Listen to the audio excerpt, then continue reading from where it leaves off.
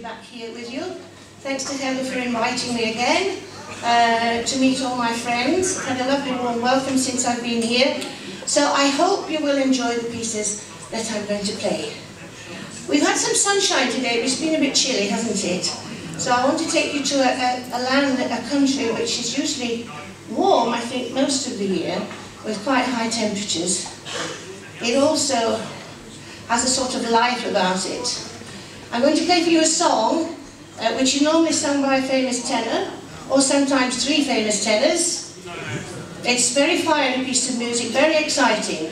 It's by the composer Agustin Lara, and it's named after a town in Spain called Granada.